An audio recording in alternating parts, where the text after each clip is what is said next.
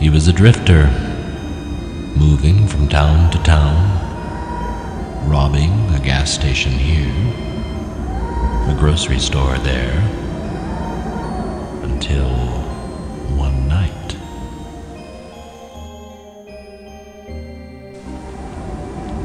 She was coming home from choir practice, but she never got there. Stauf took her purse and ran away. Spent, Stauf had to run and hide. He sunk even lower. He had nothing. No life, no possessions, no dreams. And that's when the vision came. A doll. And in his dream, Stauf reached out.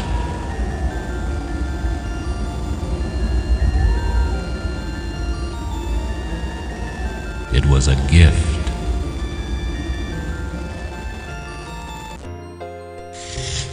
Stauf carved the doll, whittling the haunting face until it was an exact replica. And when he was done,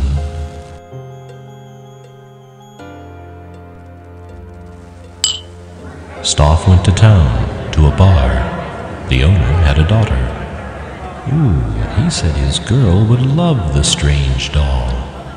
And Stauf offered it to the man. And the owner, in turn, offered Stauf food and a place to stay. A simple transaction. The first of many.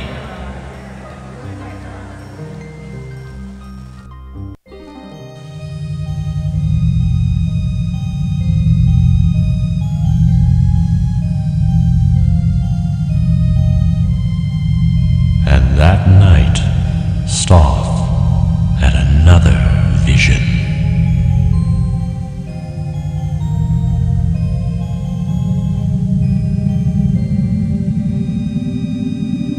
Stauf created the puzzle just as he saw it, and everyone wanted one.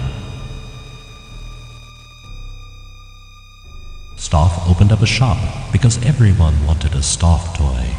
Every boy and girl in the town, from all the neighboring towns.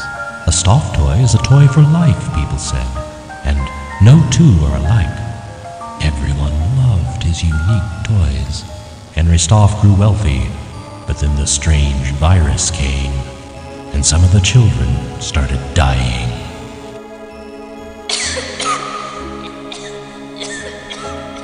Dying, clutching their Stauf toys so close.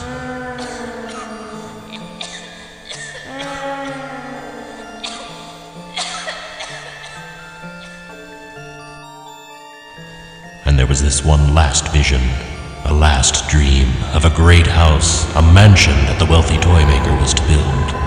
A strange house, a house that scared people.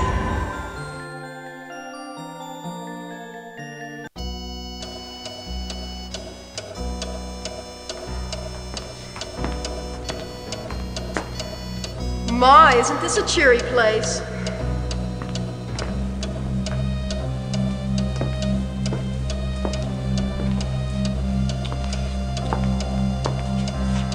Edward, I'm not sure we should have been here today. Why? Because it's a spooky old house? Don't worry, dear. I'll watch out for you.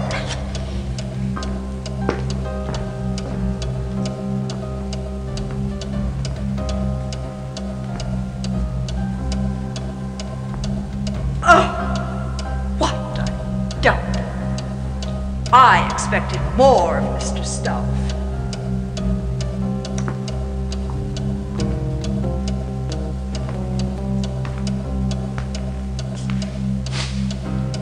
And Lord, it smells awful too. What's Stauf been doing here?